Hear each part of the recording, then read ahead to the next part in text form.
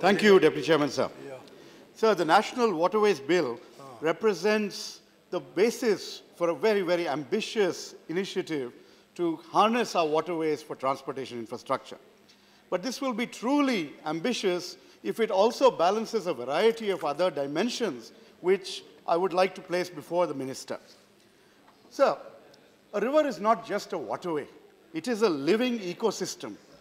It is something that we must protect and nurture, and that is the key issue that I want to place before the Minister. When you think about the ecology of rivers, the Ganga comes to mind, and right there we have a variety of endangered species. We have the Gangetic dolphin. The Gangetic dolphin is a blind animal that essentially navigates through sonar navigation.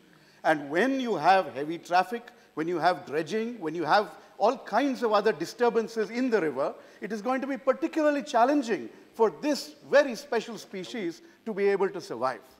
Similarly, if you were to look at the kinds of animal sanctuaries that already exist on the river, I would like to ask the Minister, what is the plan for these sanctuaries? There is the Vikramshila Gangetic Dolphin Sanctuary in Bhagalpur.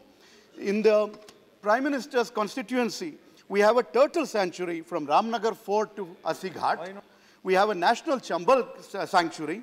So how are you going to address these sanctuaries? How do they fit in with these waterway issues that you're planning?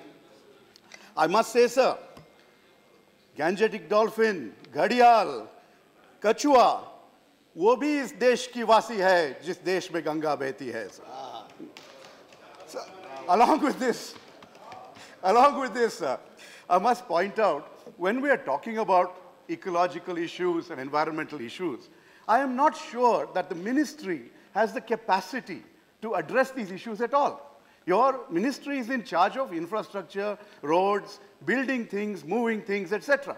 But you must integrate the capacity to assess the environmental impact, not just of one project here or one project there, but the cumulative environmental impact of all these projects. And so I urge you, Mr. Javadekar was sitting next to you earlier, I wish you were here, to work closely with his ministry to integrate members from his ministry and elsewhere to strengthen your environmental management capacity. So, similarly, there is the whole Swachh Ganga initiative.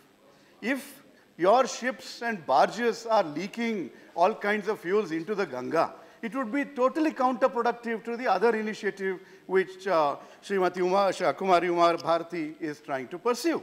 So please ensure that this is an opportunity to use newer, cleaner, environmentally friendly technology, and only that. Just like we have Bharat 5, Bharat 7 for car transport, we should have standards for water transport as well. So we have seen issues in Sundarbans, a hazardous oil spill which had huge negative impact on that very, very critical ecosystem. What are the liability issues there? Who will bear the costs? Who will bear the costs of repairing and restoring that ecosystem? That is a question that I cannot see addressed in this bill at all. So Tiruchi Shiva just spoke about some rivers. One river that he spoke about is the Palar. That is National Waterway number 75. In the Karnataka stretch of the Palar, I own lands on the banks of the Palar.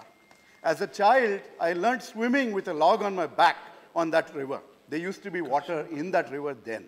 I have not seen water for a very long time. And so when we talk about the lack of perennial rivers, it is something that we experience as farmers, and I do not know where you're going to get that water in order to ensure that these waterways will actually flourish. And if you get that water, I don't know what my farmer brothers downstream, but if that water was there where we are, we would want it for irrigation. So one of the key questions I have for you, how are you going to address the conflicting demands for that water with farmers, with other people who want drinking water in the local towns, in the local villages? How are those going to be addressed? Are they all going to have their rights to that water removed because the waterway has now become a national subject? Similarly, sir, when we think, I'll conclude with that, when we think about livelihoods, you are putting new kinds of boats on the river. What happened to the traditional boatmen? What happened to the fishermen if there is an ecological impact which affects the ability of the river to sustain fish? So these are questions that you must address as you go forward. Similarly, some of these rivers are interstate rivers, some of them are international rivers. There are disputes over these kinds of issues that take us forever, hundreds of years sometimes. I don't know how your initiatives will address or find congruence with our government and our national perspectives on those aspects. So I'm not going to speak very long. I am just going to say that the Prime Minister has started talking about sustainable development.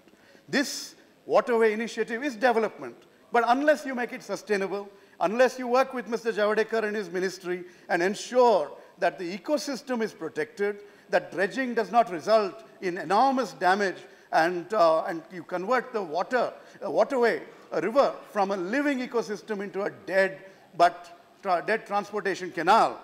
Until you address these issues, this would be a very, very limited initiative. You have a reputation for being a very effective minister.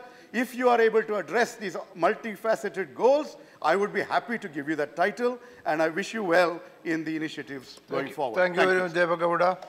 Made a good speech. Now, Dr. Chandran. Rajeev Gowda, sir. Deva Gowda, Pradhan Mantri. Sorry, Rajeev Gowda.